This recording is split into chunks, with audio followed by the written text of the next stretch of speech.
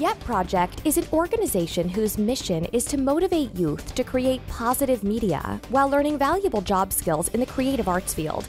All youth are not inclined to be programmers. Many youth are more creative in nature and already create videos on their phones and record songs on their tablets. For the price of 2 to 3 popular video games or pairs of gym shoes, one can buy the software and audio hardware to create 3D movies, games, videos, and music. All of this media can be developed using a mid-level laptop. This media can be used for personal or commercial uses, and the youth may eventually go on to become an entrepreneur in the rapidly growing creative arts field. Our program is designed for both individual study and classroom instruction. We have online courses to teach youth how to create media using low-cost and free software and hardware. There are instructor manuals available online, so teachers can become YEP certified instructors as well. Edward Prentice III, president and founder of YEP Project, discusses why the mission is so important. I have always been concerned about the impact that negative media has had on our youth. So instead of just being concerned, I figured it was high time to actually do something about it. We want YEP Project to be a force for good in this vast media landscape. If we can get a massive amount of kids to develop positive media, ranging from music to video games, graphics, and what have you, and spread that over all of the social media channels, we'll be able to affect some change in that particular area.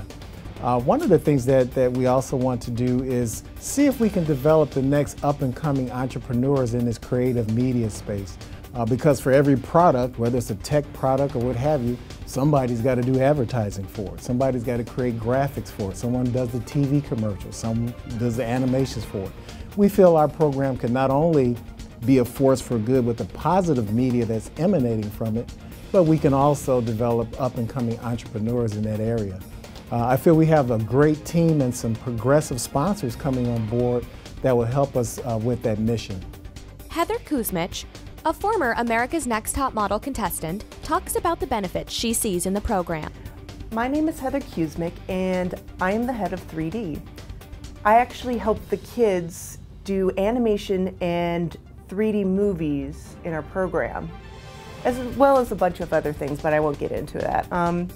I think the real reason why I like this program so much is because we are taking individuals, young individuals, who sometimes are considered like problematic or they're not getting engaged, and we give them a program or a project, and instead of just telling them, do this project and we'll come back and pick up whatever, we ask them, how would you want to do this project? Or what do you want to do?